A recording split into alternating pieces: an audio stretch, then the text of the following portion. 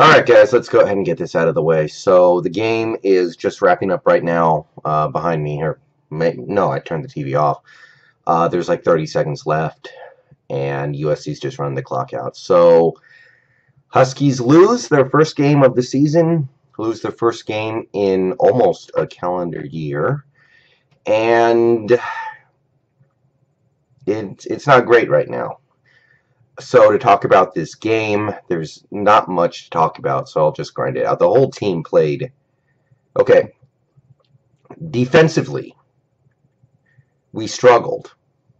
No Joe Mathis. We had no pass rush pretty much that whole game unless we were blitzing, and when we blitzed, they picked us apart. We lost Victor Azim early in that game. He got carted off. I don't think he ever came back. I don't think Wuchin was out there. He might have been out there. I'm not sure. So USC's offense had success. They ran the ball decently. They had a lot of big plays through the air. They were productive throughout the whole game, really. At the beginning, we were doing okay. We held USC to, I think, a field goal in the first quarter.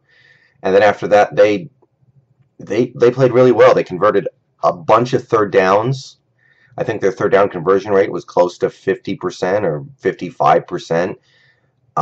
Their playmakers stepped up on third down. I think that was the main thing I took away from this game. We just couldn't get off the field on third down. But this is a good USC offense. Sam Darnold is a star in the making.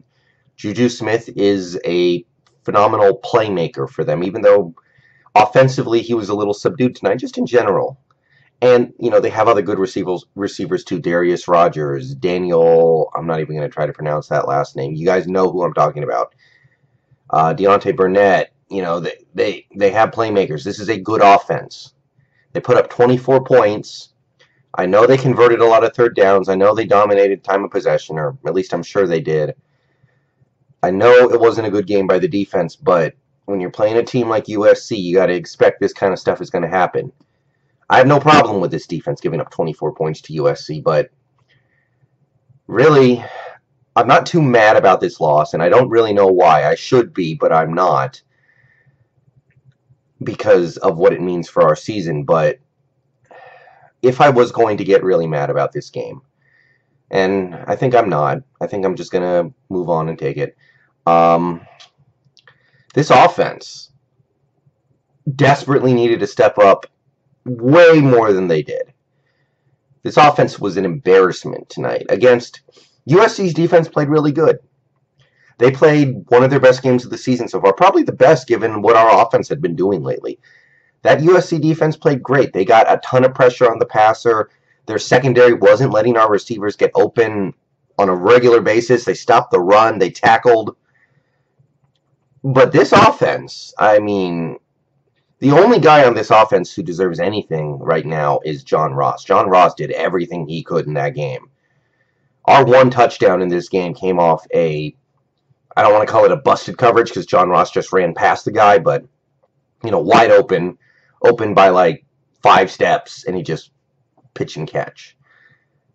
That's the only guy. Jake Browning played his worst game of the season. Jake Browning was awful. And, you know, the quarterback stuff was bad. The decision-making was bad.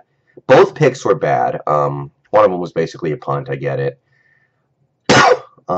He missed a lot of chances to make big plays down the field.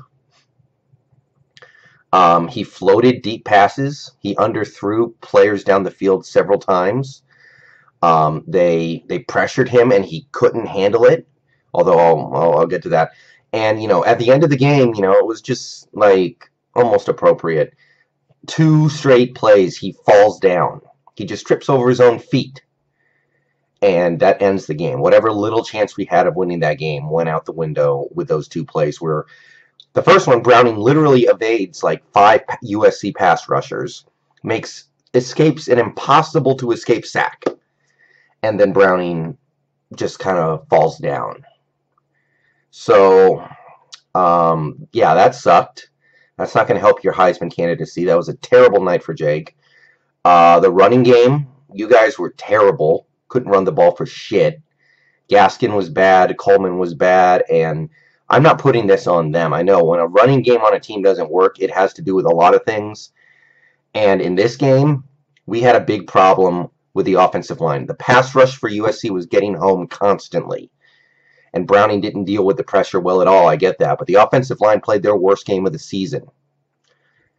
So it all works together in tandem, guys. And then you have the other little things that really add up in a game like this. The field goal that got blocked. That was a huge swing. Kick that field goal, maybe the whole game is different.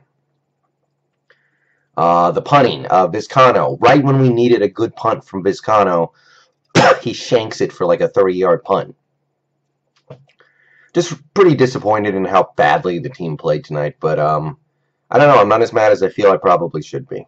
Because I understand that defensively we're just missing a huge part of our pass rush. And it's going to happen. It's not going to be fun all the time watching this defense. I get that. But, wow. So, yeah, 9-1, still at the top of the Pac-12, still look like the best team in the Pac-12. I mean, not tonight, for sure. USC just came into Seattle and frickin'... But, for me, this... I'm not going to say it ends the playoff hope, but it does a lot of damage to it because this is a team that I fully expect the playoff system will do whatever it takes to keep us out of it. And I'm not even saying that to complain. It is fair. We are playing we are in a weak conference this year. We had to go undefeated to make sure they couldn't do anything to keep us out. Now that we have that one loss, even though we lost to a really good USC team, and USC was ranked 20th in the nation going into tonight after their terrible start to the season. So, I know there's still reason to be optimistic. We can still win the Pac-12. We can still be, 12-1 or whatever. That could be good enough. I mean, Clemson lost today. Michigan might lose to right now. I'm going to watch that game after I'm done here. Michigan might lose to Iowa. But I'm just kind of disappointed in the bad effort I saw tonight. I understand Joe Mathis being out is huge, but the guys who are out there could have played better. And quite frankly, this whole offense, except for John Ross, played like shit. And I don't know what caused it. I know that USC's defense played really good, but there's no excuse for the way the offense played today, period. All right, I'm going to go watch the late games, and, hopefully Iowa pulls it off. That would be, a good result for us, obviously, but